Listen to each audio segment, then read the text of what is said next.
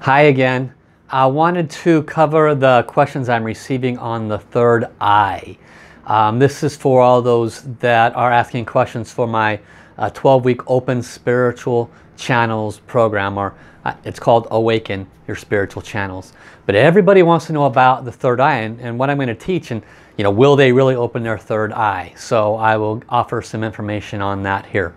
So the third eye, of course, is associated with the sixth chakra in the center of the brain. It's about cherry-sized. The third eye actually has some significant spiritual associations that many people don't know. Now, there are actually more people than we think of or know whose third eye flickers or flashes, or some people it's open. And the purpose of the third eye is to receive heaven's messages. The opening of the third eye, however, has a great deal of association with the strengthening and the opening of the Kundalini area. And so that I cover also in my the first 5 steps of the 12-week program. So people want to know, will they open their third eye and what will they see? Well, the answer is it's really according to you. The wisdom, teachings, the very sacred secrets that will be revealed in my Awaken Spiritual Channels program, what they do is they give you everything that's needed to awaken and open your third eye. If you do the practices, you have a reasonable possibility of doing that exactly. Now, it is always up to heaven if your third eye actually opens. That is also a sacred and secret understanding. And the reason why is because there are some of us who actually have third eye karma.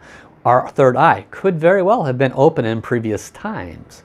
But because we misused the information, or we offered people information that was incorrect, and it negatively impacted their soul journey, then heaven could have closed our third eye and kept it closed even in this lifetime. So this is an example of the deeper spiritual wisdom that you get in my course. So the third eye must be used appropriately. And part of the reason we need to spend time to open all of the awaken all the channels, which the third eye is just one of the ways in which heaven communicates with us, is so that when we do receive third eye images, we do not try to understand it with our mind. This is where we create karma. Heaven always sends a message with that imagery, because the purpose of any spiritual channel is so that we can be a better servant. It's not so we can say, oh good, I see Buddha, or I see angels, or whatever it might be. That's nice. That helps us with validation that the heavenly worlds really are there. But that's not the purpose of opening your third eye.